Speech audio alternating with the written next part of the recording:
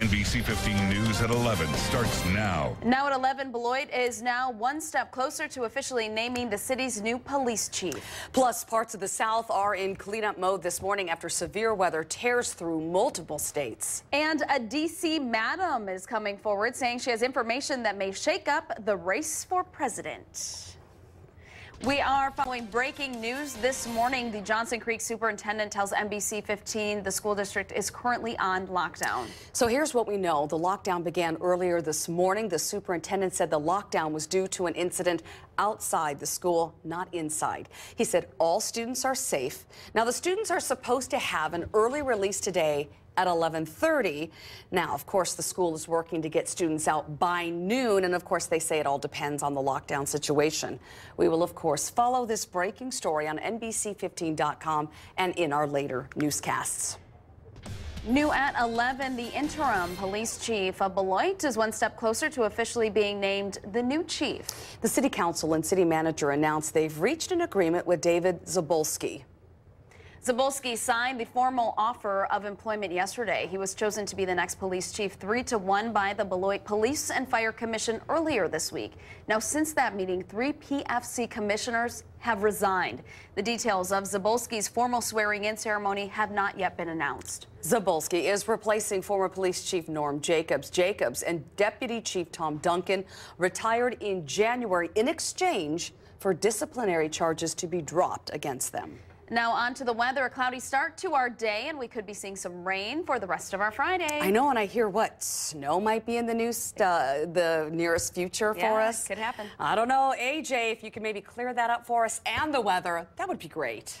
All right, I'll do just that. Today we're dealing with a little bit more of cooler temperatures out there, 44 degrees, and there is a cooler bit of weather in our forecast as well, as we do have an Arctic front that will be sliding by later on this afternoon. 44 degrees right now in Madison. You can see temperatures in La Crosse already in the 30s. That's where our front sits right now. Everyone else in the low to mid 40s, and we won't warm things up all that much because that front will be passing by. You can see in La Crosse there is some snow actually mixing in points northward. Now, I don't think that snow will make it to us as we head throughout this afternoon, but we'll keep an eye on it for you just in case. Otherwise, dealing with a couple showers this afternoon, and the cooler weather filters in overnight tonight, and we do have another shot at another storm system coming in as we get into Saturday, and that could have some snow with it, and then we'll warm things up for Sunday, and I'll have the details on that in just about 10 minutes. Okay, and speaking of weather, severe weather tore across parts of the Deep South overnight, bringing heavy rain, hail, and tornadoes. Now the cleanup begins as crews work to clear debris, power lines, and trees that have fallen. Alabama was hit with heavy rain last night. Significant damage was reported about 30 miles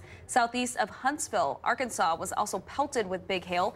Teams in Arkansas worked to rescue drivers, some clinging to trees after their cars were swept away in flash floods. Now, despite all that damage, no major injuries were reported. Now the storm is moving to the northeast. In our Decision 2016 coverage, Wisconsin's primary election is Tuesday, but voters are already waiting in long lines to cast their ballots. Now, this is video that we captured from this morning's voters waiting to cast those early ballots. One couple told us they've been waiting in line for over an hour. More than 172,000 absentee ballots have been issued so far. Last week, the Government Accountability Board projected 1.7 million Wisconsin residents will be voting, and that would be the largest in an April election since way back in 1980. Absentee ballots must be postmarked by April the 5th. 2 presidential candidates will be back in Dane County ahead of the state's primary on Tuesday. Bernie Sanders will be in Madison on Sunday at the Kohl Center. This will be the 3rd appearance for the Democratic presidential candidate in Madison. Doors open at 3. The event is free and open to the public. Meantime, Republican presidential candidate John Kasich will be holding a town hall event in Janesville tomorrow. The event will be held at the Armory. The doors open at 1:30 in the afternoon, and that event will begin at 2:30. Yeah, you know, just when you thought the 2016 race couldn't get any more unpredictable, the lawyer for the so-called D.C. madam says he has phone records that could impact the race. NBC News White House correspondent Kristen Welker breaks it all down.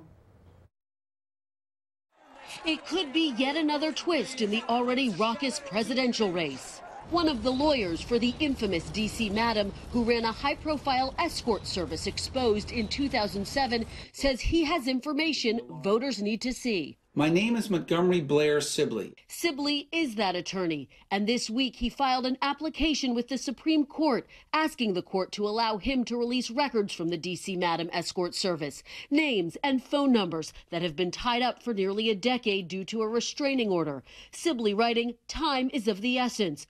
Without offering specifics, Sibley has stirred up a frenzy of speculation with this cliffhanger. Those records contain information relevant to the 2016 presidential election. In this online video posted last month, Sibley asks for donations for his mounting legal fees after lower courts denied his requests. I must continue this fight. This all started in 2007 when the D.C. Madam scandal broke, rocking the nation's capital, even bringing down Louisiana Senator David Vitter, who was linked to the prostitution ring. I want to again offer my deep, sincere apologies to all those I have let down and disappointed with these actions from my past. I am completely responsible, and I'm so very, very sorry. In 2008, the woman known as the D.C. Madam, Deborah Jean Palfrey, committed suicide after she was convicted of racketeering and other offenses. Since then, Sibley says he's been sitting on a number of documents, including some 800 client names and 5,000 phone numbers, and he's vowed to release them no matter what the court decides. I am the custodian of the records of that escort service. The question this morning, in a race filled with so many stunning moments, could there be yet another one? I mean, this truly is like a Shakespearean play. I know. I don't know if it's a comedy. I don't know if it's a tragedy. I'm not quite sure. I guess we'll see what happens. Coming up on NBC 15 News at 11, a former Madison West girls basketball coach learns his fate in court late last night. More from the courtroom and what jurors decided for Shelton Kincaid. You're watching NBC 15 News with Christine Belport, Ashley Matthews, and meteorologist A.J. Waterman.